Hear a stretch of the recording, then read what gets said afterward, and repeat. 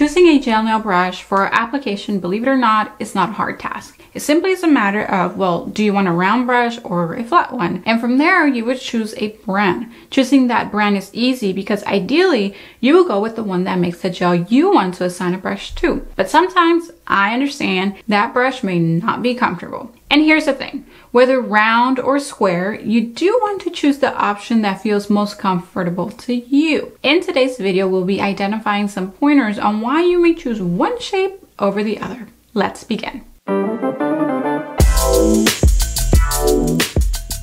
Hey there and welcome back to my channel. If you are new here, welcome. My name is Paola of paolaponcenails.com and I help you master all of your gel nail services using Japanese soft gel only. If this sounds like a niche you'd like to consider exploring, then at the end of this video, do consider subscribing. Square brush. This is the preferred application brush for base gel in Japan, and often a square brush is also labeled as a flat, so they're the same thing. It just refers to the edge of the brush being straight. Here are 3 benefits to a square brush. First, a square brush is a bit more thin than a round brush, and by that I mean that it's a little bit more flat and it doesn't have that many bristles. That's the reason why it's a little bit more flat or thin. The less product it is going to absorb though if it doesn't have a lot of bristles. So think about when that would be beneficial. That's actually a good thing. Pretty much for any occasion while applying your soft padded gel. But you especially would not want a thin brush for your builder gel application because you want something with more bristles to firm up the brush as you're essentially going to use that brush as a scooping tool. Secondly, the corners on a square brush allow you to round out the cuticle area. I know you're like, what? Most cuticle areas are round. Wouldn't a round brush work better for this? I know, I thought the exact same thing. But one thing I was not considering is that in Japanese gel nail technique, you use the corner of your square brush sort of as a liner to frame out your gel around the cuticle area. And because you have already learned that a square brush is thinner, it outlines your gel thinly, which is perfect for slip layers. Thirdly, the corners of a square brush can help you adjust the apex. Adjusting the apex of the nail is another really cool opportunity to use the corners of a square brush. You again get to use the square brush's corners as a liner, and this liner is not only good for guiding the cuticle application and adjusting the apex, right? But also for cleaning up the sidewalls of the nail. This is a huge time saver if you are an advanced nail tech who actually uses a separate liner to adjust your sidewalls or apex with the liner brush. I was taught this way, but I just found that even though this was an effective technique, anytime you pick up a tool and drop a tool, it slows you down. You're resetting your focus. So you're trading perfection for time, and time in business is money. Here are some brushes I have experience with and that have become favorites. Kokoist medium flat. Almost twice as big as the original flat. If you are consistently working on long nails and you want to stay using soft padded gels, right on, but you may need a larger brush, and Kokoist medium flat is your answer. It also works for smaller nails, but if you're a little bit more dainty or more light-handed, then you may benefit from just the regular flat and not the medium flat. Lily Gel flat, my latest favorite.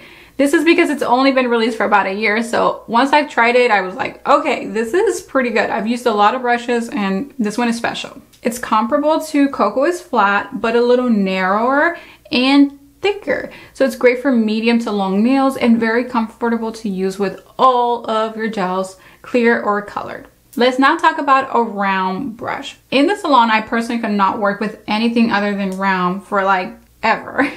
But I have slowly but surely coached myself to use a flat brush now, at least for a base gel application, because it's the more traditional way to apply in Japan. It took a little slowing down for me from salon work, now as a full-time educator, to really appreciate those corners on a square brush. They really are helpful, so give it a try if you haven't already. And just keep in mind that round and oval are used interchangeably to describe the curved edge of this brush type. Here are 2 benefits to a round brush. A round brush can help you move in a hurry as it will always apply rounded edges. If you press down your brush, it will apply it round, right? The color, the product. Whereas if you press down with a square brush, you can just try this on your palette.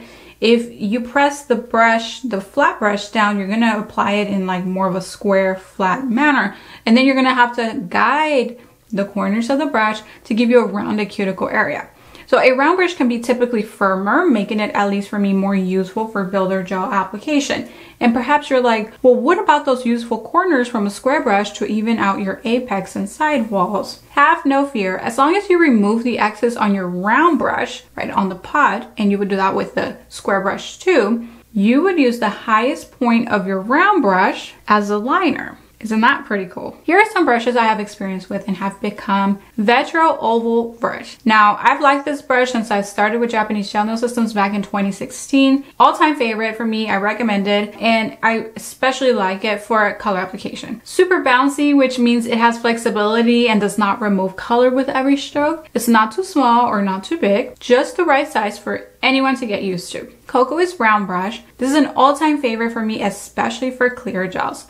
Not bad for colors, but I do find it has more bristles, so it's going to pick up more product, and so that may be an issue when you go to pick up your color, right? You may pick up more color than you want to, but nice and flexible, and like I say, bouncy. Kokoist thin round, slowly creeping to be a fave, but this one I like particularly more for builder because it's a little bit thinner, right? A little bit more thinner, and you might be saying, whoa, if it's thinner, it has this bristle, so does that mean that you cannot use it as a scooping tool? Well, if you look at it, it's shorter, and that shortness gives it some firmness for you to use it as a scooping tool. Well, as a scooping brush for your builder gel. Lily Gel Oval Plus. This oval brush is the perfect oval size for any of your applications, foundation gels and colors. This is also creeping to be a favorite.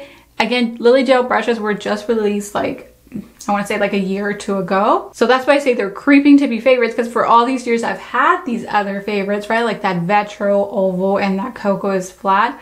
But now it's like competition, okay? Like Lily Gel brushes I really enjoy using. So this one is medium. It's kind of thin. It's not super thin, and it's firm, and it's got enough bounce, so it will apply any of your gels very, very good, like however you want them to apply. Like if you want to apply them thin, if you want to apply them sculpted, if you want to apply them thicker, like Lily Gel brush is really universal use, okay? So just FYI, I definitely have to throw it out there as a recommendation. And as you can see, it's all up to you as far as square or round. For the longest time I was used to a round, and slowly but surely I switched into a square. So you do the same thing, you try a few, and it's okay to try a few while you're still growing in this niche, and then find the one, using our guidance today, right? Find the one that works for you and the use that you assign it. Thank you for watching, and I'll see you next week. Bye for now. Thank you for watching. If you loved today's video, can you do me a favor and give it a thumbs up to boost it up in the algorithm so that I may help more people? And if you need a little more direction in your nail career, I want to encourage you to join my free masterclass using the link in the description box below. It is available for you to watch immediately for free right now after signing up. Thank you for watching, and I'll see you next week. Bye for now. We're continuing on with our 1 video per day challenge this month. That's right, 1 video each day for a total of 31 consecutive videos.